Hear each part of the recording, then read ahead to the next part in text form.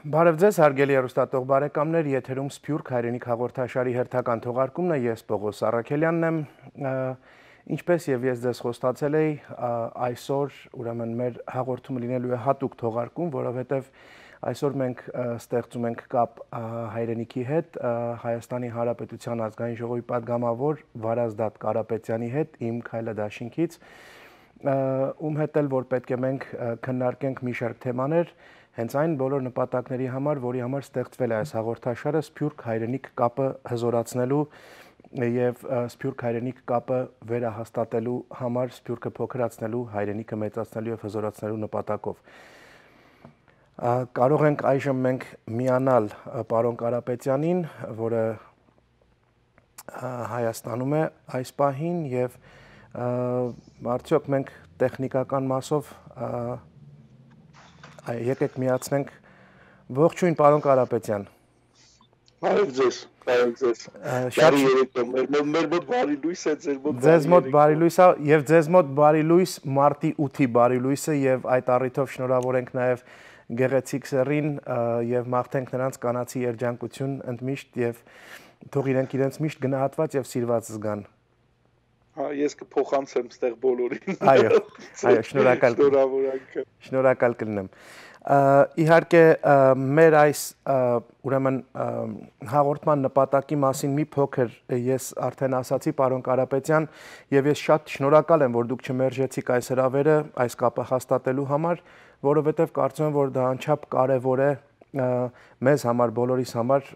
մանավանդ այստեղ գտնվող սփյուռքահայերի, որոնք որ վերջի այս ամիսների ընթացքում հետհեղափոխական շրջանում անընդհատ կարծեք թե ապրում են Հայաստանով, Հայաստանի իրադարձություններով եւ երբ որ ունենում են իսկական կապ ձեզ պես ուրեմն անձնավորության հետ, որը որ Հայաստանի Հանրապետության օրենսդիր մարմնի ներկայացուցիչն է եւ իհարկե միաժամանակ նաեւ ձեր փորձը հաշվի առնելով առհասարակ ոչ թե միայն ի պաշտոն է, դա նրանց համար յուրաքանչյուրի համար բերում է մեծ հանգստություն հոգու։ Ես ուզում եմ ձեզ մի հարցով ուրեմն սկսենք մի քանի հարցեր, որը կարծում եմ որ երևի թե կուտակված հարցերն են, որ իմ շրջանակներում այստեղ առիթ եմ ունեցել տարբեր մարդկանց հետ խոսելու։ Ինչ խնդիրների առաջ է կանգնած այսօր կառավարությունը եւ որքանով են նրանք հաղթահարելի գոնե այն պահով, այն մասով, որ առաջին հաղթահարելու կարևորագույն հանգամանքը դա այն մտային պատրաստակամությունն է, որ անձը պետք է ինքն իր մեջ արդարացնի իր անելիք քայլերը, մնացածը տեխնիկական մասերը։ Որքանով է այսօր ուրեմն Հայաստանի Հանրապետության կառավարությունը այն խնդիրների առաջ, որոնք ծառացած են իրենց առաջ, այդ պատրաստակամությամբ զինված հաղթահարելու։ Բարի լույս կամ բարի երեկո բոլորիդ։ Ես էլ եմ կարծում, որ շատ էական է այս կապը մշտապես պահել հայրենիքի եւ սփյուռքի միջև, հատկապես այնպիսի մեծ քանակությամբ մարդկանց, ինչպիսին Միացյալ Նահանգներում է, եւ եթե դուք խնդիրներ կունենաք նաեւ այլ մարդկանց հրավիրելու ինձ հետ կարող եք կապի մեջ լինել, ես ցանկացած մարդու կխնդրեմ, որպեսզի մշտապես կարողանան ձեր եթերով կիսվել այն իրադարձություններով, որոնք տեղի են ունենում Հայաստանում կամ այն դերակատարմամբ, որը կարող է ունենալ Սփյուռքը Հայաստանում հիմա։ Մենք մի քանի կարևոր խնդիրներ ունենք, ինչպես գիտեք, քաղաքական process-ը հիմնականում ավարտված է ազգային ժողովի ընտրությամբ եւ հիմա ավելի շատ հայրենիքում տնտեսական զարգացման խնդիրն է դրված, տնտեսական հեղափոխության խնդիրը։ Տնտեսական հեղափոխություն ասելով մենք հասկանում ենք իրավիճակ, երբ ժողովուրդը ինքը սկսում է արժեք ստեղծել եւ երբ ցանկացած մարդ կարողանում է մասնակցել երկրում արժեք ավելացնելու գործընթացին։ Այսինքն մենք ուղղակի տնտեսական աճը չենք դնում որպես գերնպատակ մեր համար եւ ուղղակի գնում ասում պետքա տնտեսությունը աճի, ոչ, որովհետև տնտեսությունը աճեցնելու տարբեր մեթոդներ կան։ Օրինակ կարող է յուրաքանչյուր գյուղի կողք մի հատ հանք բացվի եւ տնտեսությունը աճի։ Բայց մեր տնտեսությունը վերջում ինչ վիճակում կլինի, մեր ժողովուրդը ինչ վիճակում կլինի, այդ աղետ կդառնա։ Դրա համար մենք խոսում ենք ներառական տնտեսական աճի մասին։ Այսինքն երբ ցանկացած մարդ մեր երկրում առաջին հերթին երջանիկ լինելու, երջանիկ ապրելու, արժանապատիվ ապրելու իրավունք ունի, որի մեջ մտնում է նաև բարեկեցիկ ապրելու իրավունքը։ Այսինքն մենք ուզում ենք, որ մարդիկ երջանիկ եւ բարեկեցիկ լինեն, եւ մեր տնտեսական քաղաքականության հիմնական նպատակը մարդն է, այլ ոչ թե թվերը, որովհետեւ հենց որ թիվը դնում ենք տնտեսական քաղաքականության նպատակ, մենք կարանք հանքը բացենք ու միանգամից այդ թվերին հասնենք։ Այս մեր քաղաքականությունից դուրս է հանքեր բացելու միջոցով տնտեսական աճին հասնելը։ Հիմա հետևաբար ո՞րն է հիմնական խնդիրը տնտեսությունը զարգացնելու ուղղությամբ։ Այդ առաջին հերթին կապերը, գիտելիքը, փորձը Հայաստանում տարածելն է։ Եվ ստեղ արդեն շատ մեծ կարող է լինել նաև Սփյուռքի դերակատարումը, որովհետև հայաստանյան ձեռնարկությունները ցավոք սրտի շատ կարճ կյանքի տևողություն են ունեցել մինչև հիմա, փորձը քիչ է, գիտելիքը համեմատաբար փոքր եւ կապերը համաշխարհային շուկաների հետ թույլ են։ Այո։ Հիմա եթե մենք կարողանանք բավարար ամրության կապեր ստեղծել Սփյուռքի եւ Հայաստանի ձեռնարկությունների միջև, կամ այն մարդկանց, մենք ձեռնարկությունները ստեղ մեր քաղաքականության մեջ երկու մասի ենք բաժանում, սկսնակ ձեռնարկություններ, ստարտափներ, բոլոր ոլորտներում, ոչ միայն տեղեկատվական ինֆորմացիոն տեխնոլոգիաների, եւ գործող ձեռնարկություններ։ Հիմա գործող ձեռնարկություններին ավելի շատ պետք են շուկաներում աջակցություն եւ միջազգային շուկաների հետ կապեր, ինչպես նաեւ մենթորինգ, այսինքն երբ դրսի խոշոր հաջողված գործարարը կարողանում է կապ հաստատել հայաստանյան բիզնեսի հետ եւ ուղեկցել խորհրդատվությամբ։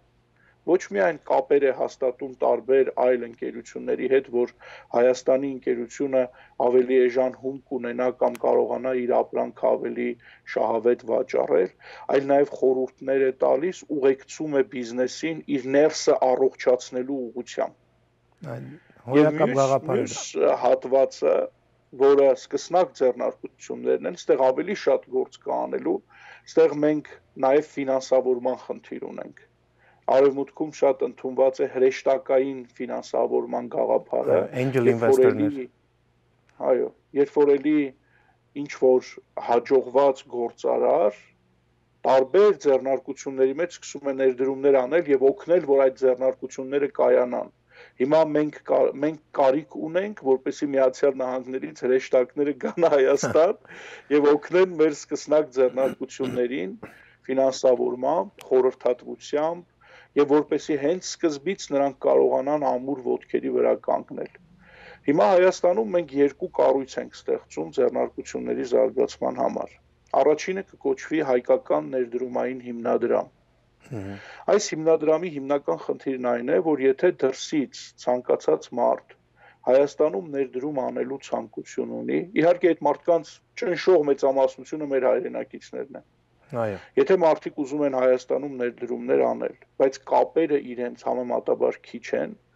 ապա առաջին հերթին կդիմեն ներդրումային հիմնադրամ, հիմնադրամը կդառնա իրենց մեկ պատուհանը հայրենիքի հետ շփվելու։ Ցանկացած հարց, որ կառաջանա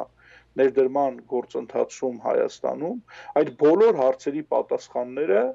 հիմնադրամը կտա։ Նաև հիմնադրամը կհավաքի միջոցներ հայկական ընկերությունների մեջ ներդրումներ անելու համար, կապիտալի մեջ ներդրում անելու համար, այսինքն կդառնա Հայաստանում գործող ընկերությունների համասեփականատերը եւ այդ միջոցով նաև կօգնի, որպեսզի բիզնեսը ավելի առողջ լինի, ավելի մեծ պատասխանատվությամբ եւ ավելի մեծ հնարավորություններով։ Մյուս process-ը, որը Հայաստանում նախաձեռնում ենք, դա սկսնակ ձեռնարկությունների աջակցման process-ն է։ Սա մի քանի տարի առաջ արդեն այս մեխանիզմը ներդրել ենք Հայաստանում, հիմա սրան ավելի մեծ թափ կտանք։ Ինչպես գիտեք, ազգային ժողովը կառավարությունը 3 ազգային ժողով ներկայացրեց արդեն հարկային օրենսդրության փոփոխությունների փաթեթը, որով մինչև 24 միլիոն դրամ շրջանառությամբ բոլոր ընկերությունները հարկերից կազատվեն։ Սա առաջին հերթին արվում է այն նպատակով, որ ժողովուրդը փորձ անի բիզնեսի մեջ։ Այո։ Մենք շատ ենք գնահատում մեր ժողովրդի ձեռնարկատիրական ուժը եւ գտնում ենք, որ բոլորը պետք է փորձեն բիզնեսի մեջ իրենց ունակությունը։ Դրա համար մենք ասում ենք, դուք հարկ չեք տա, կառավարությունից գործ չունեք, դուք ուղղակի փորձ արեք, մենք մեկ այլ հիմնադրամ ունենք, որը ձեզ կօգնի ֆինանսապես, ձեզ կօգնի գիտելիքով, մենակ դուք սկսեք այդ գործընթացը, կհաջողվեք, շատ լավ։ Չեք հաջողվի, ձեզ արդեն ձեր մասնագիտական process-ների մեջ կփորձեք ավելի լավ ծրագրավորող դառնալ, դարբին դառնալ եւ այլն, բայց մի հատ դուք եթե ունեք այդ կամքը, այդ ռիսկը, ձեզ փորձեք նաեւ բիզնեսի մեջ։ Այո։ Այս երկու հիմնական գործիքները կգործեն տնտեսության մեջ աջակցության համար։ Բացի տնտեսությունը, մենք այլ խնդիրներ ունենք նաեւ։ Տեսեք, ամեն ինչ սկսվում է կրթությունից, եւ մենք Հայաստանի կրթական համակարգը սկզբունքորեն վերափոխելու կարիք ունենք։ Ընդհանրապես աշխարհում կրթական համակարգերը ճգնաժամի մեջ են։ Այսինքն այդ ամբողջ աշխարհին է վերաբերում կրթության ճգնաժամը։ Երբ որ մենք նայում ենք Հայաստանի հեռանկարին, մենք տեսնում ենք, որ Հայաստանը կդառնա արդի ժամանակակից կրթության մատակարարը աշխարհին։ Եվ մարդիկ կգան Հայաստան առաջին հերթին սովորելու ինչպես սովորեցնել։ Այսինքն մենք Հայաստանում կստեղծենք եւ ստեղծում ենք կրթական տեխնոլոգիաներ, որոնք ամբողջ աշխարհին կմատակարարեն արդի մրցունակ կրթություն։ Հիմա ես երկու օրինակ ընդհանրապես բերեմ։ Թումո ստեղծարար կենտրոնը, որը Հայաստանում ստեղծվել է ամերիկահայ մեր բարեկամների շնորհիվ, Թումո կենտրոնը սկսել է բազմանալ ամբողջ աշխարհում, որովհետև այն օրինակը, որը Հայաստանում գործում է, աշխարհում երեխաներին ստեղծարարության դրդող լավագույն օրինակներից մեկն է։ Եվ հիմա Թումոն շարունակաբար կբացվի Դուբայում, Փարիզում եւ այլ քաղաքներում։ Մեկ այլ օրինակ դա արմատ լաբորատորիաներն են դպրոցների։ Դպրոցներում ստեղծվում է հատուկ միջավայր երեխաների համար, որտեղ երեխաները կարող են ռոբոտներ սարքել եւ ծրագրավորել։ Սա բացառիկ հնարավորություն է երեխայի համար կտրվել դեռևս սովետական ռելսերի վրա դրված մեր կրթական համակարգից եւ մտնել իրենց հեքիաթների աշխարհը, իրենց մուլտֆիլմերի աշխարհը եւ կտրվելով այդ դաժան իրականությունից, որը կարա եւ ընտանիքում լինի եւ դպրոցում, երեխաները միանգամից ընկնում են իրենց երազների աշխարհի մեջ։ Եվ այդ է երկրի զարգացման իրական ապագան, որովհետեւ երբ որ հեղափոխությունը նոր թափ էր հավաքում, դպրոցներից երեխաները դուրս էին գալիս ցույցի։ Այսինքն այդ երեխաներն ասում էին, որ մենք ուրիշ երկիր ենք ուզում, ուրիշ կրթություն ենք ուզում եւ մեր համար այլ պայմաններ են պետք։ Հիմա մենք մտածում ենք արմատ լաբորատորիաների ցանցը նաեւ ընդլայնել մաթեմատիկայի, ֆիզիկայի, քիմիայի ուղղությամբ,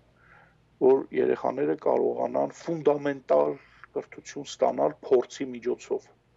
Իրանք արդեն չեն ուզում նստեն երկար լեկցիաներ լսեն, իրանք ուզում են փորձ անեն, փորձի հիման վրա նաև սովորեն։ Այսինքն մենք երկու տարբերակ ունենք։ Մենք պետքա փորձի հիման վրա կիրառական գիտելիք տանք մեր երեխաներին եւ պետքա տեսական մեծ բազա ստեղծենք ֆունդամենտալ գիտությունների համար։ Այո։ Այսինքն կրթության մեջ մենք նույնպես ունենք որոշակի խնդիրներ եւ զարգացում, որտեղ նաեւ կարող է Սփյուռքի դերը առանցքային լինել։ Օրինակ Հայաստանի ամերիկյան համալսարանը մեր բարձրագույն կրթական լավագույն հաստատություններից է Հայաստանում։ Իհարկե էլի կրթական տեխնոլոգիաները ավելի շատ հին կրթական տեխնոլոգիաներ են, բայց ամեն դեպքում այդ լավագույնն է եւ այդ ոնց որ պատուհան լինի աշխարհի հետ, աշխարհից լավագույն կրթությունը Հայաստան բերելու համար։ Դրա համար եթե մենք ունենք պրոֆեսորներ Միացյալ Նահանգներում, ովքեր մեծ հաջողություն ունեն տեղի համալսարաններում, մեր խնդրանքն այն է, որ կապ հաստատեն հայկական համալսարանների հետ, հատկապես ամերիկյան համալսարանի կամ այլ համալսարանների հետ, եւ իրենց գիտելիքը պարբերաբար նաեւ հայկական համալսարաններում փոխանցեն։ Հիմա այլ տեխնոլոգիաներն այնքան են զարգացել, որ էլ կարիք չի լինի, որպեսզի իրենք ֆիզիկապես գան Հայաստան։ հա, այսինքն մենք հիմա ինչ ենք անում, մոտավորապես sense նույն Եվ գիտեք ամերիկյան համալսարանի դերը իմ կարծիքով գոնե որպես Ամերիկայի բնակիչ ես կասեի շատերը մտածում են դե որ գնամ Հայաստան ես ապրելու ասենք հաստատվելու ես մեծ ցանկություն եմ Հայաստանում հաստատվելու եւ այլն բայց օրինակ երեխեքի ուսումը ինչ պետք է լինի եւ այլն որ այնտեղ գնան սովորեն հետո չի անցնելու եթե ուզենք Ամերիկայում մի բան անելու Ամեն դեպքում ամերիկյան համալսարանի կրթությունը իր կրեդիտներով Ամերիկայում նաև անցնում է, ես դա գիտեմ, այսինքն դա արդեն փոքրացնում է աշխարհը, հեշտացնում է, որ այդ կապը մենք կարողանանք ստեղծենք եւ մարդիկ ովքեր ուզում են տեղափոխվեն Օրինակ ինձպես մեկը, որի երեխաները արդեն համալսարանային տարիքի երեխաներ են, ես կարող եմ մտածել, եթե այնտեղ ապրեմ երեխաները սովորեն իրենց ուսումը նույն bachelor degree կամ master degree կամ նույնիսկ PhD եթե ուզեն ստանան, կարող են ստանալ Հայաստանում եւ հավասարազոր կլինի նույնիսկ իրանք այսօր որտեղ էլ որ հանկարծ հայտնվեն Ամերիկայում վերադառնան ինչ-որ բիզնես են անելու եւ այլ, իրենց կրթությունը իրենց կշարունակի աջակցել եւ օգնել, որտեղ հավասարազորը այդ ստեղի կրթությանը նաեւ Այո, եւ միաժամանակ գիտեք հիմա աշխարհի խոշորագույն ընկերությունները այլևս դիպլոմ չեն պահանջում, իրենք ունակություն են պահանջում։ Այո, շատ ճիշտ։ Այն մեխնա, որի վրա այն առանցքն է, որի վրա կառուցվելու է ապագա Հայաստանի կրթական համակարգը։ Այսինքն մենք չենք գնալու քննությունների, փաստաթղթերի եւ այլ նման բաների հետևից, մենք գնալու ենք իրական գիտելիք տալու, մարդուն իրական գիտելիք տալու։ Եվ մեր հաջողությունը այս ոլորտում հիմա շատ մեծ է, գիտեք, անցյալ անգամ Ռուսաստանից էլի մեզ հայ գործարարներ էին եկել Կրասնոդարի երկրամասից, Սոչիի հատվածներից եւ այլն, իրենք խնդրում են, ասում են, քանի որ ձեր ունակությունը զվարճանքի բիզնեսի կառավարման շատ մեծ է, հայկական Հայաստանում կուտակված ունակությունը, ռեստորաններ կառավարելու, հյուրանոցներ կառավարելու Խնդրում եմ եկեք նայեք այնտեղ էլի մեր հայկական բիզնեսն է ամբողջ Սևծովյան ափամերձ հատվածը, բայց կառավարման մեծ խնդիր կա։ Խնդրում են, որ Հայաստանի գիտելիքը գնա Ռուսաստան եւ սկսի այնտեղ այդ բիզնեսների կառավարման մեջ դերակատարում ունենալ։ Այսինքն այս ժողովուրդը գիտելիք ստեղծող, ստեղծարար ժողովուրդ է, մեր ժողովուրդը։ Եւ Հայաստանի տարածքում մենք ունենք ամենամեծ կուտակումը եւ հայկական կրթություն ունենալու բացառիկ հնարավորությունը։ Դրա համար մենք հայկական կրթական միջավայր ենք ստեղծում Հայաստանում եւ այնպիսի միջավայր, որը նաեւ պետք է գրավիչ լինի Միացյալ Նահանգներում ապրող մեր հայրենակիցների համար։ Մյուս խնդիրը ինչու գալ Հայաստան, այդ առողջապահությունն է լինելու։ Հիմա իհարկե Հայաստանում առողջապահական հաստատությունները դեռևս այդ աստիճանի վրա չեն, բայց երբ որ մենք նայում ենք մեր տեսիլքին ապագայի, Հայաստանի ապագան ոչ միայն կրթության, այլ նաև առողջապահության մեջ է, եւ Հայաստանը աշխարհին հայտնի պետք է լինի, հայտնի պետք է դառնա նորագույն առողջապահական տեխնոլոգիաներով։ Այսինքն մարդիկ պետք է գան Հայաստան բուժվելու Եվ մարդիկ պետք է Հայաստանից գնեն առողջապահական տեխնոլոգիաներ։ Մենք պետք է ստեղծենք սոցիալական լավագույն միջավայրը Հայաստանում, կրթության եւ առողջապահության համար։ Եվ ցանկացած մարդու համար այդ դեպքում միջավայրը Հայաստանի պետք է անհամեմատ ավելի գրավիչ լինի, քան այն երկրի, որտեղ ինքը հիմա ապրում է։ Շեք մենք այս երկու հիմնարար ճյուղերի վրա,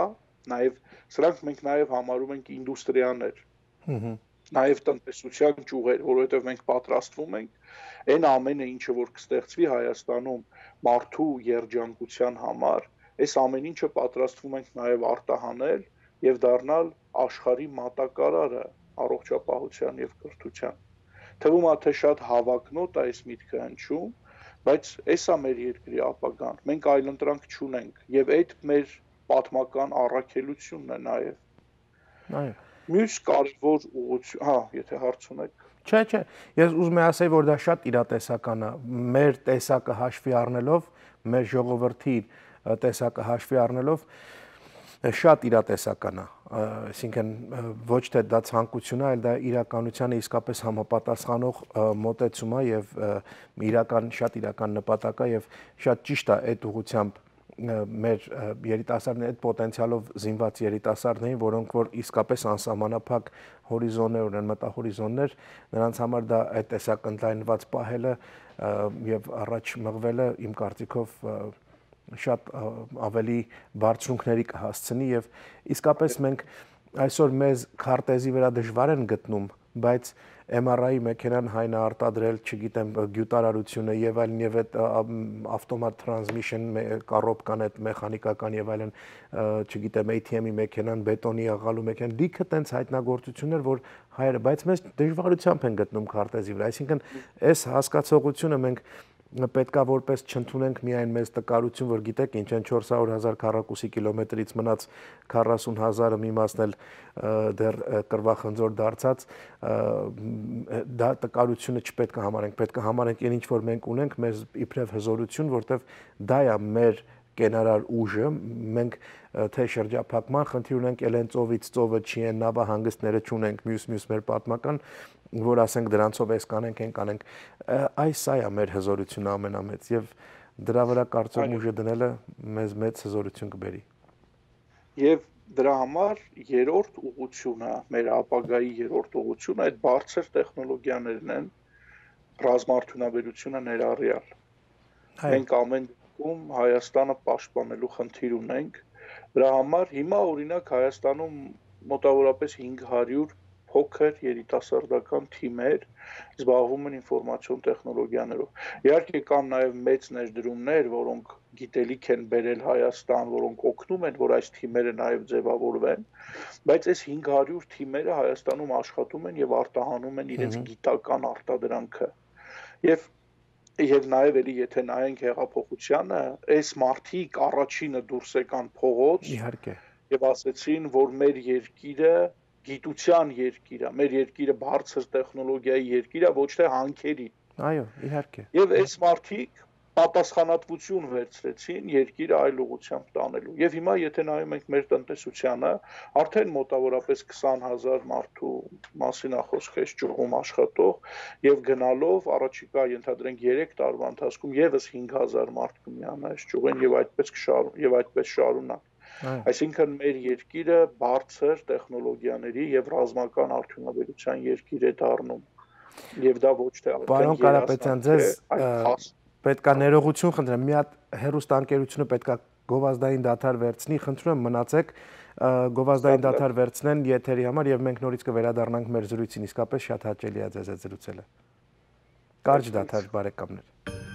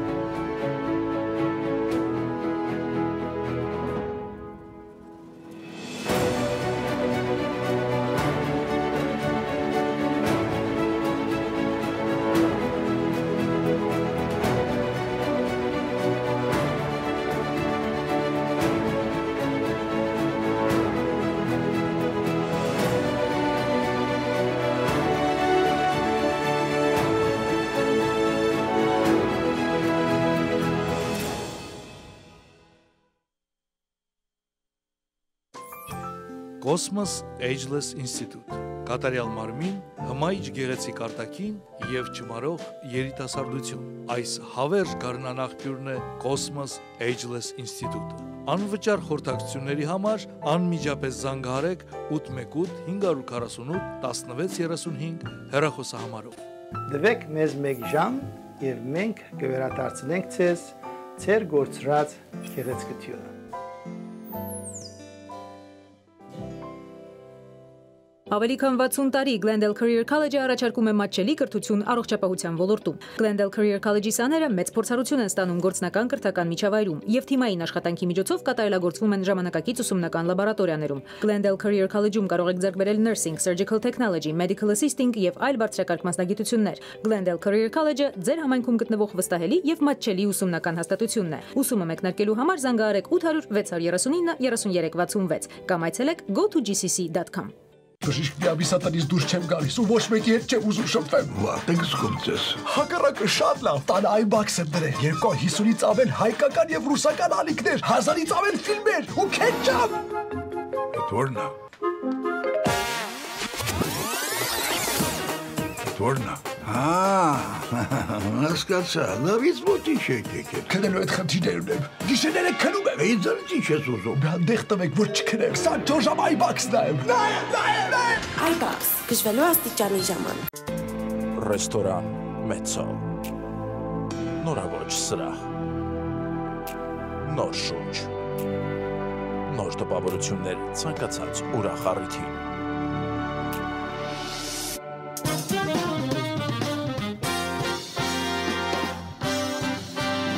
Մեծո բենդ։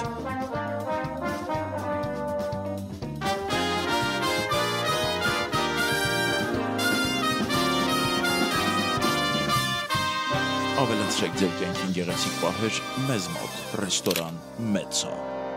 Վարդան Ղրմեզյանը ունի 35 տարուց ավելի փորձառություն եւ ընկերության գործունեությունը ընդգրկում է Social Security SSI Medical Medicare խնամակալի աշխատանքի ընթացքում առաջացած մնայուն վնասվածքների փոխհատուցման ծառայությունների, ինչպես նաեւ դիմումների վերանայման եւ դատական լսումների միջնորդություններ։ Ընկերությունը առաջարկում է քափի ծրագրեր, նպաստներ եւ թոշակի օժանդակություն։ Քաղաքացիությունը պարտադիր չէ։ Մանրամասների համար զանգահարեք 818 957 2272 հեռախոսահամարով։ Բարեկամներ, մենք վերադարձանք կրկին 1000 ներողություն ձեզ, որ ընդհատեցինք այս հաճելի զրույցը, պետք է մենք շարունակենք, իսկապես շատ հաճելի է ձեզ հետ զրուցելը, պարոն Կարապետյան, որովհետև դուք մեզ տալիս եք այն կարևոր տեղեկատվությունը, որով մենք ապրում ենք եւ որը որ մեզ հույս է տալիս, որ մենք պետք է ի վերջո մի օր միանանք մեր երամին, որովհետև այս օտարությունը, այս ժամանակավոր կայարանը մի օր ավարտվելու է եւ մենք իսկապես այս տեսակ համայնքներ, շատ ավելի մեծ հզոր համայնքներ եղել են 100-ամյակներ առաջ եւ այսօր նրանք ընդհանրապես գոյություն չունեն, ցավոք մենք ենք դրանով դատապարտված եւ լավ կլինի որ մենք իսկապես օր առաջ միանանք մեր հայրենի հողին, մեր արմատին։ Հա, եւ եթե շարունակենք մեր կիսատ թողածը, այս ձեր գովազդն էլ շատ հետաքրքիր ցույց էր տալիս, թե մեր ժողովուրդը ինչով է ուժեղ։ Էլի ոսկերչություն, բարձր տեխնոլոգիաներ, բժշկական տեխնոլոգիաներ եւ կրթություն, այսինքն շատ լավ, եթե մենք նայում ենք նաեւ այն ինչ որ մենք դրսում անում ենք, մենք անում ենք նաեւ ներսում։ Ուղղակի ներսում շուկան շատ փոքր է։ Դրա համար մենք պետք է այդ մեր արածը ներսում բյուրեղացնենք, դարձնենք արտադրանք եւ սկսենք վաճառել դրսում։ Այսինքն եթե մենք օրինակ լավ ռեստորան ենք կարողանում ստեղծել, այդ մոդելը պետք է արտահանենք, ֆրանչայզինգի տարբերակներով օրինակ, լավ կրթական տեխնոլոգիա ունենք, առողջապահական տեխնոլոգիա, այդ մոդելը պետք է արտահանենք եւ բարձր տեխնոլոգիաները, որի վերաբերյալ խոսում էինք, իրականում այս ճյուղը մեր տնտեսության առանցքն է դառնում աստիճանաբար եւ մենք հասկանում ենք նաեւ որ կառավարությունը ստեղ դերակատարում ունի հատկապես ռազմական արդյունաբերության մասով եւ նոր նախարարությունը, որը երեկվա կառավարության որոշմամբ ստեղծվում է, բարձր տեխնոլոգիաների արդյունաբերության կառավարություն, իր մեջ ներառում է նաեւ ռազմաարդյունաբերության կոմիտեն, որտեղ կառավարությունը ուղիղ պատվերներ կտա որոշակի զինատեսակների կամ ծրագրերի ռազմաարդյունաբերության մեջ օգտագործվող ծրագրերի ստեղծման ուղղությամբ։ Այս 3 հիմնարար ուղղությունները մեր տնտեսության առանցքներն են եւ մյուս ճյուղը մեր սովորական կյանքի հետ ամենամեծ առնչություն ունեցող ճյուղն է։ Հայաստանը աշխարհին հայտնի պետք է լինի որպես մաքուր ջրի եւ մաքուր սննդի երկիր։ Այսինքն մենք պետք է դնենք ամենաբարձր չափանիշները մեր ջուրը եւ մեր սնունդը մաքուր պահելու ուղղությամբ։ Այ օրինակ ջրի մաքրության հետ կապված օրինակ քիչ առաջ ձեր խոսքի մեջ ես լսեցի, որ մենք ոչ թե պետք է հանքարդյունաբերական երկիր լինենք, այլ պետք է լինենք ավելի շատ բարձր տեխնոլոգիաների եւ այլն։ Այդ հանքարդյունաբերությունն է, որ կարող է փչացնել մեր ջրերը, կարող է այդ մեր ջրային պաշարները, երբ որ աշխարհը մի օր այդ ոսկուց ու յուղից ու ամեն ինչից հոգնի էլ հասկանա, որ ջուր չունի ինքը խմելու, մենք կարող է լինենք այն կարևոր ուժը, որ այդ կախվածությունը աշխարհի, որ մեզանից պետք է իրանք ունենան, մենք արդեն այդ թելադրողի ուժը ինքնստինքյան բնությունն է մեզ դա տվել, որտեղ մենք այդ ավետյացի երկիրն ենք եւ մենք կարող ենք դա ուղղակի փորձել մաքուր պահել եւ ես գիտեմ, որ այսօր մեծ խնդիր կա կապված հանքարդյունաբերության հետ մեր երկրում, այսինքն թունավորման եւ այլն այդ մեթոդներով տարբեր մշակելու ուրեմն հենց ամուլսարի հետ կապված կլինի դա կամ կլինի օրինակ քաջարանի այդ մոլիբդենի հանքի բնականաբար այդ թունավորումը ազդելու է մեր էկոլոգիայի վրա, փչացնելու է մեր ջրերը եւ այդ կապը ամբողջ երկրի ջրային պաշարների կարծում կվնասի ընդհանուր ջրային պաշարները։ Այո, ես հիմա Սևանա լճից մոտավորապես 1 կիլոմետր հեռավորության վրա եմ նստած ստեղ։ Սևանա լիճը, միայն լիճը, այո, մոտ 10 անգամ ավելի շատ խմելու ջրի պաշար է պարունակում, քան մեր բոլոր հարևան երկրները իրար հետ վերցրած ունեն։ Այսինքն մենք ունենք բացառիկ կուտակած ռեզերվ այստեղ խմելու ջրի։ Եվ իրականում նավթի դարաշրջանը մոտենում է իր ավարտին եւ սկսվում է մաքուր խմելու ջրի դարաշրջանը։ Ու Սևանը մեր ոնց որ պարգևը լինի աստվածային այդ առումով։ Հիմա եթե օրինակ ամուլսարի դեպքում դուք օրինակը բերեցիք, եթե փորձաքննությունը պարզեց, որ ամուլսարի շահագործումը հանքի բերելու է տարածքի ջրերի թունավորմանը, տարածքի ջրերը հոսում են նաեւ Կեչուտի ջրամբար, որտեղից առկա Սևան ջուրը բերում է։ Եթե հանկարծ փորձաքննությունը ցույց տվեց, որ ջրերի վրա բացասական ազդեցություն կա, այդ հանքը չպետք է շահագործվի։ Միանշանակ, ես համաձայն եմ։ Եվ ընդհանրապես ես կարծում եմ, որ Հայաստանում մենք վերջի վերջո պետք է օրենք ընդունենք մետաղական հանքերի շահագործումը դադարեցնելու վերաբերյալ։ Դա իհարկե պետք է լինի աստիճանական, որովհետև հիմա ամեն դեպքում մեր տնտեսությունը, հատկապես մեր արտահանումը, այս ոլորտից կախվածություն ունի, մոտավորապես 30%-ն է մեր արտահանման։ Իհարկե, ստեղ ստեղծվող շահույթը Հայաստանում չի մնում։ Ստեղ ընդամենը 10,000 աշխատատեղ կա։ Ես որպես օրինակ բերեցի ինֆորմացիոն տեխնոլոգիաների ճյուղը, որտեղ արդեն 20,000 աշխատատեղ կա։ Այո, իհարկե։ Այսինքն մեր ժողովուրդը ցույց է տալիս, որ ինքը հանքերի երկրում չի ապրելու։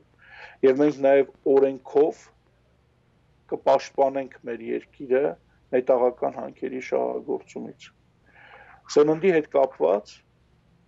մեր գյուղատնտեսության հարցն է դա արդեն։ Մենք այսօր պետք է հայտարարենք, որ Հայաստանը առողջ սնունդի երկիր է դառնում։ Դա նշանակում է, որ սահմանից սկսած մենք պետք է արգելենք տարբեր գենետիկորեն մուտացված սննդամթերքի մուտքը Հայաստան, տարբեր թունաքիմիկատներ, որոնք օգտագործվում են գյուղատնտեսության մեջ,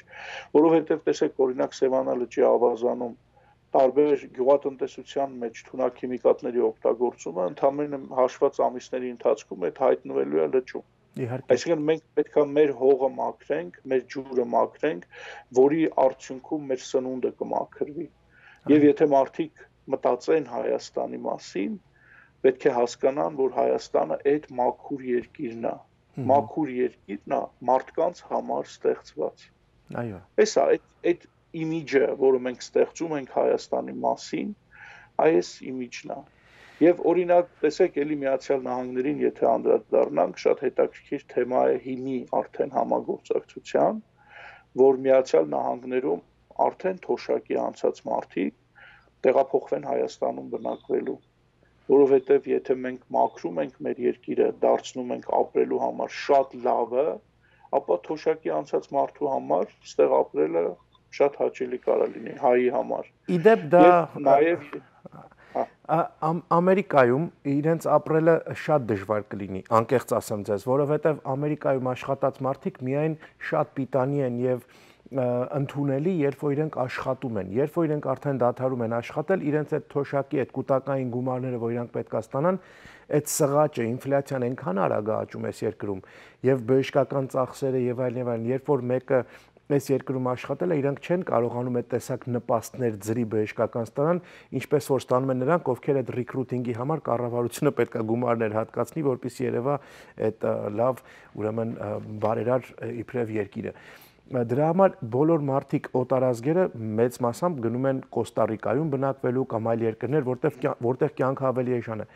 Իսկ մեր հայերի համար բնականաբար մեր բնորանի հետ վերադառնալը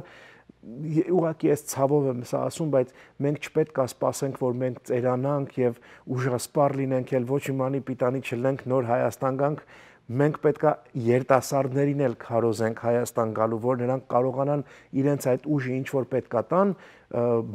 այս աշխարհում, այս հողակույտի վրա, մինչև հեռանալը այս հողակույտից, պետք է կարողանան գոնե ինչ որ ձեւով իրանց երկրին նպաստեն, իրանց հայրենիքին։ Ես պետք է իմ երկրին նպաստեմ, իմ նման մարդիկ այստեղից պետք է մեր երկրին նպաստեն։ Դա շատ լավ բան է, որ թոշակի տարիքում այդ մարդիկ վերադառնան, եւ իդեպ ես ունեմ բարեկամներ, իմ կնոջս եղբայրն է մի քանի օրից վերադառնում Հայաստան ապրելու, իմ քեռին է վերադառնում Հայաստան ապրելու, արդեն թոշակի հանգստյան պետքա կոչվեն շուտով, թոշակի պետքա գնան եւ պետքա վերադառնան, բայց ես կուզեի նաեւ տեսնել երիտասարդների այդ կապը եւ դրա վերաբերյալ մի հարց ունեմ ձեզ, ուզում եի ուղղել այդ հարցը ձեզ։ Այն երիտասարդները, ովքեր որ եկել են այն տարիքում, որ բանակ չեն ծառայել, բնականաբար, եթե վերադառնան Հայաստան, չգիտեմ, եթե օրենքը դեռ մինչև 27 տարեկան է, ինչպես է հիմա օրենքը դրված, մինչև այդ տարիքը նրանք ինչ որ տուժեր, տուգանքներ, ինչ որ մի բաներ պետք է վճարեն, եթե դա հստակ է, որտեվ նախորդում անցյալում նախքան հեղափոխությունը դա հստակ չէր։ Այսինքն նայած թե ում է իր ճանաչում, ինչպես կլներ, ոնց կստացվեր, ով ինչ կուզեր քեզանից, բայց հիմա եթե հստակ մի բան կա, որպեսզի իմանան երիտասարդները հետ նորից իրենց կապը հաստատելու նպատակով վերադառնան, ասեն այսքան գումար մենք պետք է տանք կամ այսքանը հիմա կտամ, եթե չունի օրինակ լրիվ գումարը տալու, այսքանը payment-ներով, ասենք վճարումներով մի 12 ամսվա ընթացքում կտամ կփակեմ, այդ գումարը ասենք բանակի համար է օգտագործվում եւ այլն, բայց գոնե մի բան իրանք հստակ իմանան, որ կարողանանք այս կապը ստեղծել, որ նրանք գան, այդտեղ հանդիպեն երիտասարդների, ընտանիքներ կազմվեն եւ այլն, այսինքն այս դրա վերաբերյալ որևէ նախագիծ, որևէ մի բան կա։ Ուրեմն անցյալ շաբաթ մենք երկարացրեցինք այդ օրենքի գործունեության ժամկետը մինչև այս մարտի 1-ը, այսինքն եթե մարդու տարիքը մինչև 2019 թվականի մարտի 1-ը 27 տարին լրացել է, ինքը չի ծառայել հայոց բանակում, ինքը կգա կմուծի համապատասխան գումարը, որը 2-ից 3 միլիոն դրամի արանքում կլինի, կարելի է կոնկրետ հաշվել ամեն դեպքում, եւ արդեն կազատվի քրեական պատասխանատվությունից։ Սա մենք ընդունեցինք որպես միջանկյալ որոշում եւ հիմա մեր համապատասխան հանձնաժողովը 2 ամիս ժամանակ է վերցրել, որպեսզի ֆունդամենտալ լուծում տա այս հարցին։ Գիտեք, որովհետեւ տարիներ շարունակ Հայաստանից արտագաղթի պատճառներից մեկն էլ եղել է հենց արական սեռի երեխաներին բանակին ազատելու համար են մարդիկ Հայաստանից արտագաղթել։ Եթե մինչև 27 տարեկանն է, մենք կոչ ենք անում, որ գան ծառայեն բանակում։ Եթե 27-ից ավել է, այս օրենքը հիմա գործում է եւ իրենք կարող են գալ գումար տալ, իսկ բոլոր այն մարդկանցը, ովքեր ապագայում կդառնան 27 տարեկան, մենք լուծում կառաջարկենք առաջիկա 2 ամսվա ընթացքում։ Այսինքն մենք հիմա աշխատում ենք այս ուղղությամբ, որ կարողանանք ռեալ լուծումներ տալ։ Բանակի հետ կապված, քանի որ եկանք այս թեմային, ինչու ծառայել բանակում։ Իհարկե բանակը, եթե նայում ենք մեր նախկին բանակը եւ անգամ հիմա որոշ դեպքերում դեռևս մնում են սովետական բանակին բնորոշ գծեր, որտեղ ավակներ կան, կրծերներ կան, մի մասը մարդկանց ճնշված է եւ այլն, այսինքն մարդիկ ոչ թե հայրենիքին ծառայելուց էին խուսափում, այլ այդ հարաբերությունների մեջ հայտնվելուց էին խուսափում։ Հիմա մենք ուղիղ թիրախավորել ենք բանակի առողջացումը եւ տեսնում ենք Հայաստանի ապագա բանակը որպես կրթական միջավայր։ Այսինքն մարդը բանակ գնալով նույն խնդիրն է, ոնց որ ինքը գնա բարձրագույն ուսումնական հաստատությունում սովորելու, ուղղակի ինքը սովորում է ռազմական գործ եւ մնում է այն տարածքում, որ մնացած ուսանողների հետ։ Այսինքն մեր սահմանների պաշտպանությունը մենք տեսնում ենք ապագայում ամբողջությամբ տեխնոլոգիաներով, այսինքն բոլոր վտանգավոր կետերում մարդիկ պետքա չկանգնեն, այլ պետքա տեխնիկան պաշտպանի սահմանը, մարդիկ պետքա սահմանից ավելի խորք կարողանան կառավարել այդ տեխնիկան։ Դրա համար պետք է սովորեն այդ տեխնիկան կառավարել։ Այսինքն մեր բանակը աստիճանաբար դառնում է կրթական հաբ, որը մարդկանց տալիս է կրթություն ռազմական տեխնիկան կառավարելու ուղղությամբ։ Այսինքն մենք կարտադրենք տեխնիկա, մենք կգնենք տեխնիկա եւ մենք մեր երիտասարդներին կսովորեցնենք այդ տեխնիկան կառավարել։ Հիմա ժամանակակից պատերազմող երկրներում հետիոտնը այլևս մեծ անելիք չունի, որովհետև տեխնիկայի անելիքն է։ Դրա համար մենք նաև մեր ինֆորմացիոն տեխնոլոգիաների ոլորտում աշխատող փոքր այդ խմբերին երիտասարդների հիմա խնդիրներ ենք դնում ռազմական, որ իրենք կարողանան լուծել։ Այսինքն մենք ընդհանուր առմամբ պետք է հասկանանք, որ մեր երկիրը պետք է պաշտպանենք։ Եվ այն աստիճանի պաշտպանենք, որ որևէ մեկի մտքով անգամ չանցնի, որ Հայաստանի վրա հնարավոր է հարձակվել։ Այդ կդառնա իրանց ազգի պատուհասը, Հայաստանի վրա հարձակվելը։ Մենք այս ուղղությամբ գնում ենք։ Եթե անգամ Հայաստանում մեկ մարդ մնա,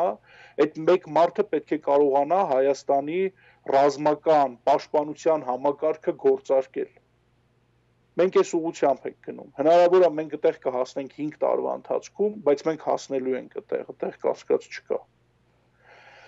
Բանակի ծառայելու առումով ցանկացած մարդ կարա բանակին ծառայի։ Մենք ուղղակի պետքա մտածենք տարբերակները, ով ինչպես ծառայի բանակին, անգամ եթե ինքը Հայաստանից հեռացել է բանակում չծառայելու համար, բայց հիմա իրավիճակը փոխվել է Հայաստանում։ Մենք իրեն այդ մարդուն, որ ապրում է հիմա ենթադրենք Լոս Անջելեսում, պետք է հնարավորություն տանք անգամ այդտեղ ապրելով ծառայել հայկական բանակին։ Պետք է մտածենք մեխանիզմները, մեզ 2 ամիս պետք կլինի, եթե օրինակ մայիսի վերջում մեկ անգամ էլ կարողանանք զրուցել, ես կներկայացնեմ ձեզ, կամ ես խորհուրդ կտամ մեր պաշտպանության հանձնաժողովի համապատասխան անդամներին, ով կկարողանա այս թեման ձեզ մանրամասն ներկայացնել ավելի։ Դա իսկապես շատ լավ կլինի, որովհետև բազմաթիվ են այդ տեսակ երիտասարդները այստեղ եւ նրանց համար այդ կապը ընդհատվել է, որովհետև նրանք հստակ չեն։ Անցյալում մտածում էին ինչ որ մեկին գտնեն միջանկյալ ինչ որ հարցեր իրանց համար լուծի, բայց այդ փոխվել է արդեն։ Դա մնաց անցյալում, ինչպես վարչապետն է ասում, այդ անցած ուրեմն էջ է եւ երբեք չենք վերադառնալու այդ էջին։ Եվ հիմա արդեն այս նոր ստեղծված իրավիճակում հարկավոր է ունենալ հստակ, որովհետև այս նույն հայը, երբ որ դուրս է գալիս Հայաստանից, գնում է միտեղ, որտեղ որ այդ հստակ օրենքները դրված են, ինքը այդ լրիվ օրենքներին ենթարկվում է, զարմանում ինչպես Հայաստանում չեն ենթարկվում, որովհետև կար կոռուպցիոն սխեմաներ, որոնք որ ուրիշ ուղղությամբ էին այս մարդկանց տանում, իրանց ընդհանուր մտածելակերպն ու մոտեցումն էին փոխել, իսկ այսօր պետքա դա հետ բերվի նորից օրինական դաշտ, որպեսզի մարդիկ մտածեն, որ իսկապես օրենքը գործում է, պարզապես պետքա հետևեմ օրենքին։ Այո, անարդարությունն է մարդկանց տարիներ շարունակ ստիպել օրենքից խուսափել։ Հիմա դեռևս գիտեք, հիմա էլ է այդ նույն խնդիրը ստեղ շարունակվում, որովհետև մենք ամեն անգամ գնում ենք դեպի օրենքների լիակատար իշխանությամբ երկիր, բայց ժողովրդի մեջ կա հատված, որը դեռևս խուսափում է դրանից։ Այս մեր հիմնական մարտահրավերն է։ Բայց մենք ես էլ կարանք լուծենք։ Մեր վարկագծով, եթե երկրի կառավարող ուժը ձերբազատվել է կոռուպցիայից, այդ ժողովուրդը վերջի վերջո ինքն էլ է ձերբազատվելու։ Մեր ժողովրդի մեջ ցավոք սրտի հենց այդ գիծը կա։ Հիմա մենք դրա դեմ պայքարում ենք։ Այդ վատ սննդակարգի տեսակն է, էլի, որ մարդիկ չեն կարողանում դեռ դրանից հրաժարվեն, որովհետև իսկապես շատ մարդկանց համար այդ ապրելու միջոցը եւ ձևը եղել է ինչ որ ձևով, ինչ որ կերպ տեղավորվել այդ կոռուպցիոն սխեմաների մեջ եւ դրանով են կարողացել իրենց գոյությունը ապահովեն։ Եվ այսօր, որ ասում են դա չկա, մարդիկ շիվարել են, չգիտեն թե ինչպես գտնեն իրենց անձնական ուղեղը օգտագործելով ինչ որ հաջորդ քայլ անելու, իրենց ապագայի տեսլական ունենալու, որ իրենք կարող են մի բան անեն, իրենց գլխից այդ մահակը հանվել է բանի այդ մոնոպոլիստների եւ այլն եւ իրենք իսկապես այսօր կարող են քնել ոչ թե այս գործ ուզում սենց անում, չէ դրա հետ գործ չունես, այս ինչ մարդն է դա անում, նրա հետ գործ չունես, դա այն ինչ մարդն է անում, այդ վիճակը չկա, մարդիկ ազատ են մտածելու։ Եվ երբ որ սկզբից ես խոսում եմ որոշ մարդկանց հետ, ասում են դե գլոբալ ոչ մի բան էլ չի փոխվել, ասում եմ օրինակ ինչ չի փոխվել, այս հələ կա է տեսակ բանը, չէ, չկա, բա այն չէ, չկա, ասում բա ինչ ես ուզում լինի։ Այսինքն հիմա դու ուղղակի չես կարողանում քո ազատությունդ պատկերացնես եւ մտածես, որ դու ինքդ կարող ես քայլ անել, եւ դրա համար, ասենք վարչապետը ասեց քայլ արեք մերժեք Սերժին, քայլ արեցիք, բայց հիմա ասում է դե հիմա ազատ ուրեմն անցեք գործի, չեք իմանում ինչ անեք։ Շիվարել մնացել եք։ Հա, այդ շատ լավ օրինակ բերեցիք դուք։ Երեք մարդիկ Գրիբայեդով գյուղում ճանապարհը փակել էին։ Ես իմ երկու գործընկեր պատգամավորների հետ գնացինք հասկանալու խնդիրը որն է։ Պարզվում է, որ իրանց տեղական հարկերի 50%-ը մոտավորապես չեն մուծում, բայց ճանապարհը փակել էին, որ իրանց գյուղի միջի ճանապարհը վերանորոգվի։ Վերջը երկար խոսեցինք այս թեմայով, իրանք խոստացան, որ իրենց չմուծած հարկը կմուծեն, կառավարությունն էլ ինչ կպակասի ճանապարհը վերանորոգելու համար կտա, ու այդ ճանապարհը կվերանորոգվի։ Մարդիկ շատ հաճախ իրենց քայլը չեն պատկերացնում որն է։ Ինչ գործողություն իրենք պետք է անեն։ Հիմա մենք պետք է գնանք գյուղ առ գյուղ եւ մարդկանց ցույց տանք, որ ձեր քայլը այս է, դուք ձեր պատասխանատվությունն ու ձեր իշխանությունը պահեք ձեր գործողությունն արեք։ Եվ եթե դուք ինձ ընտրել եք որպես պատգամավոր, ինձնից էլ պահանջեք որպես ձեր աշխատող, որ մնացած մասը գործի անեմ։ Ոչինչ, հիմի մեր մոտ sense ինստիտուտները խառնված են իրար, աստիճանաբար կհանդարտվի, աստիճանաբար կգա իր տեղը։ Այստեղ տարբեր, գիտեք, լրատվամիջոցներին, եթե հետևում եք, բազմաթիվ լրատվամիջոցներ ուղիղ թիրախավորել են կառավարությունը եւ աշխատում են կառավարության դեմ, բայց մենք էդ էլ կհաղթահարենք։ Մեր ժողովուրդը իմաստուն ժողովուրդ է, աստիճանաբար գալիս է ամեն ինչ իր տեղը։ Ամեն դեպքում դրանց թիվը քիչ է, ուղղակի նրանց երևի ռեսուրսները դեռ նախկինից ապահովված են ֆինանսական, որպեսզի կարողանան այդ գործունեությունը ծավալեն, բայց լավ ցանկացողների եւ բարի ցանկացողների, իսկապես երկրի հանդեպ ինչ որ տեսլական ունեցող մարդկանց թիվը շատ ավելի մեծ է։ Ամենից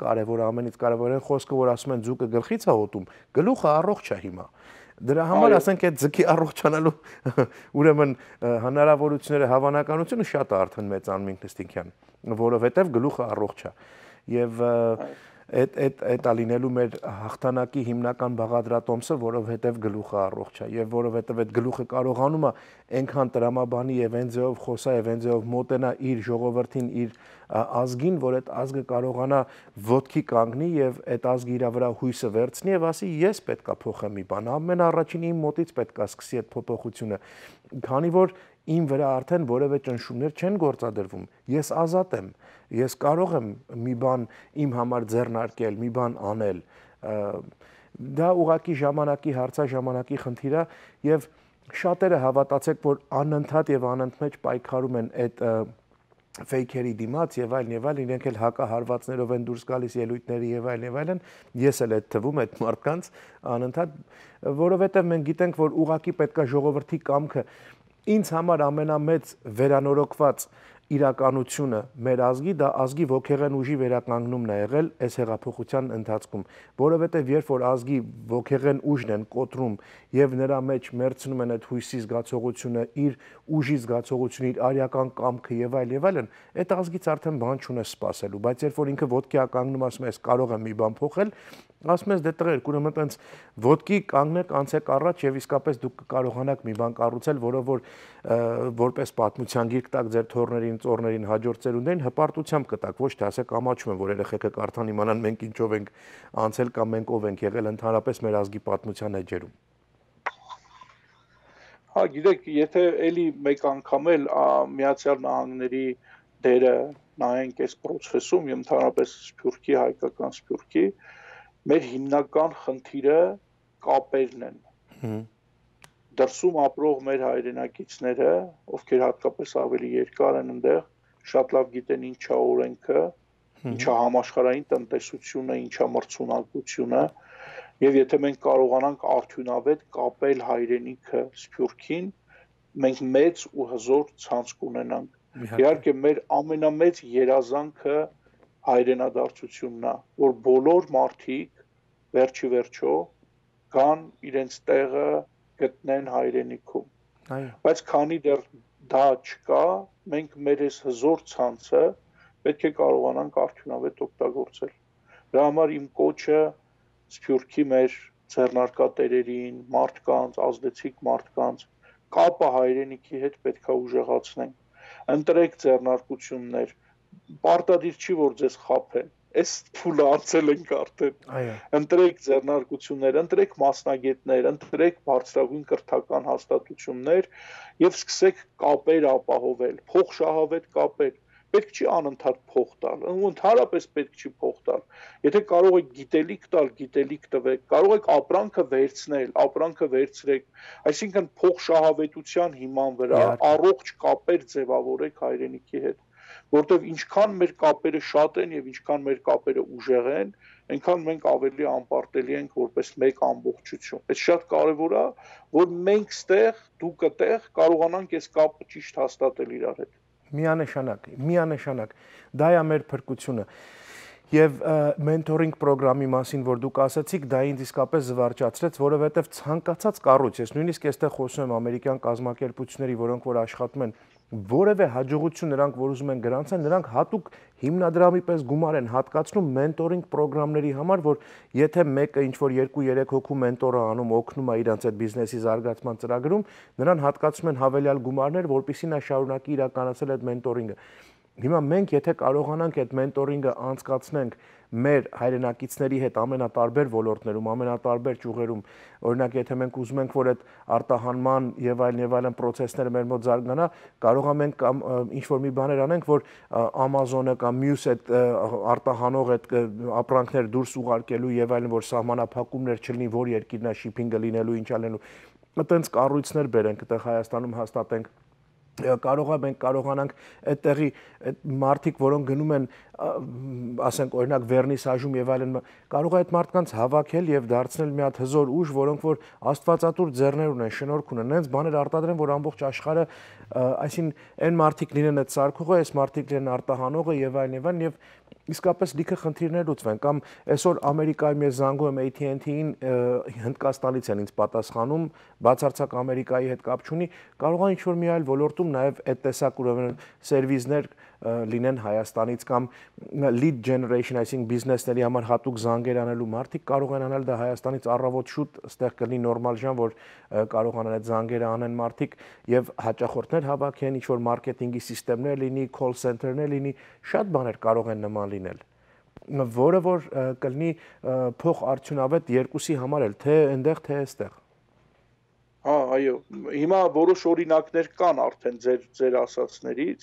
մենք պետք է այս օրինակները շատացնենք, շատացնելու համար պետք է հետաքրքրվածություն։ Իհարկե։ Եթե կան Միացյալ Նահանգներում այդ հետաքրքրված ձեռնարկությունները, ուղղակի ձեր կանալներով սկսեք Հայաստանի վրա մեծ հոսք եւ կգտնեք հաստատ ստեղ ձեր գործընկերներին։ Այո, ես ինձ անձամբ կարակ օգտագործեք, եթե ուզում եք ստեղ կապեր հաստատել։ Ես անպայման պետքա ձեզ հետ շատ դեռ խոսեմ, զրուցեմ, որովհետև պետքա մենք անընդհատ այս Սփյուռք Հայրենիք կապի հետ անընդհատ նոր ուժ, նոր բանով խոսենք, որ կարողանանք մեր հայրենակիցներին ստեղից անընդհատ եւ գրանցվողներին յուրաքանչյուրին ցույց տանք օրինակները ներգաղթածների, ովքեր որ արդեն Հայաստանում են հաստատվել են, ես գտել եմ ինչ-որ մի կայքով մարդկանց, որ կարող եմ, պետք է նրանց նկարը հանենք, խոսացնենք, այս ուղիղ կապ անենք, որ մարդիկ հասկանան, ես մի քանի լավ ընկերներ ունեմ, որ այդտեղ են Քաշաթաղում գնացել են, արդեն հիմնվել են եւ այլն, արդեն վարչական կազմի ղեկավարը դարձել Ստեփանը, իմ լավ ընկերը Սարգսյան, այսինքն լավ մարդիկ կան, որոնք որ գնացել են եւ իսկապես լավ օրինակ է, որտեղ այդտեղ Կոլումբիայի համալսարան ավարտել, ամեն ինչ իրանց դիմաց բացել է երկրում, բայց գնացին այնտեղ եւ այնտեղ հիմա ավելի լավ բաներ են անում, որը որ իրանք անցնում են պատմության գիրք, իրանք զավակի համար մի հատ այնց բան են անում, որ այդտեղ որ միլիոններ էլ աշխատես, դա չես կարող անել քո երեխայի համար։ Եվ կյանքին իմաստավորում են բերում, անկախ դրանից թե ինչ ունես, ինչ չունես, կյանքդ իմաստավորված է, երբ որ քո սեփական հողի վրա ես։ Եվ ես ուզում եմ ձեզ շնորհակալություն հայտնել այսօրվա համար, մեր ժամը թռավ մի վայրկյանի պես, եւ ես կարծում եմ, որ մարդիկ դեռ շատ հարցեր կգրեն այս նյութի տակ, որը որ իդեպ Facebook-ով տարածվում է, Horizon հեռուստաընկերության Facebook-ով եւ նաեւ իմ Facebook-ով անձնական կտարածվի։ Եթե կցանկանաք դուք էլ կարող եք տարածել, ամեն դեպքում դեռ շատ հարցեր կլինեն եւ հույսով եմ, որ այս կապով, այս տեսակ կապերով մենք օրից մի օր կխոսենք այս օրվա մասին եւ կխոսենք մեծ հպարտությամբ, որովհետեւ արդեն կունենանք գրանցված եւ շոշափելի մեծ հաղթանակներ նման օրինակ երևույթների, որ այդ մեծ հոսքը արդեն սկսել է կամ մեծ հոսքը արդեն եղել է, արդեն մարդիկ հաստատվել են, նոր երեխաներ են ծնվել մեր երկրում, Սփյուռքից վերադարձած մարդկանցից եւ իսկապես այդ կապը ավելի հզորացել է։ Ինձ համար էլ շատ հաճելի էր, իրականում շատ էս էլ իմ համար էլ շատ կարճ թվաց այս ժամը, շատ ուրախ եմ, որ այս հնարավորությունը եւ ձեր հարթակը կա Միացյալ Նահանգներում մարդկանց հետ խոսելու։ Ես կխնդրեմ, որ իրականում գոնե շաբաթը մեկ Հայաստանից կապ ապահովեք ձեր մոտ, որ մարդիկ լսեն, թե երկրում ինչ է տեղի ունենում, որովհետև այս մեր միակ երկիրն է բոլորիս։ Ու էական չի, ես ստեղ եմ ապրում, դուք այդտեղ, այս մեր միակն է, ու պետքա բոլորս պահենք, եւ վստահ եմ, որ կդառնա լավագույնը։ Այո։ Դե ողջունում եմ ձեզ կրկին անգամ եւ շնորհակալություն հայտնում, մաղթում եմ ձեզ բարի օր մարտի 8 ձեր սիրելի եւ գեղեցիկ ընտանիքի հետ միասին։ Ես հուսով եմ, որ մենք շատ կունենանք նմանատիպ հաղորդումներ եւ իհարկե արդեն արդյունքներ կտեսնենք, գոնե մինչեւ տարվա վերջ մենք կտեսնենք արդյունքներ նմանատիպ։ Շնորհակալ եմ, մինչ նոր հանդիպում եղբայր։ Ստեսություն։ Շնորհակալություն, ստեսություն։ Բարեկամներ, մեր զրույցը ավարտվեց Հայաստանի Հանրապետության ազգային ժողովի պատգամավոր Վարազդատ Կարապետյանի հետ։ Եթե դուք ունեք հարցեր, կարող եք ուրեմն գրել մեր Facebook-յան եթերում կամ կարող եք ուրեմն Horizon Armenian TV-ի եթերում գրել եւ կարող եք SMS մեսեջներ ուղարկել այս հեռախոսահամարին, կարող եք զանգել այդ հեռախոսահամարին։ Ամեն դեպքում այսպիսին է լինելու ոճը մեր հաղորդաշարի, մենք պետք է խոսենք անընդհատ եւ անընդմեջ մեր հայրենիքի հետ, պետք է այդ կապը ստեղծենք, ինչպես պարոն Կարապետյանը ասաց, որպեսզի կարողանանք բոլորիս համար ցանկալի այդ ներգաղթը իրականություն դարձնել օրից մի օր։ Մինչ նոր հանդիպում, ուրեմն մաղթում եմ ձեզ բոլորիդ ուրախ շաբաթ, ձեր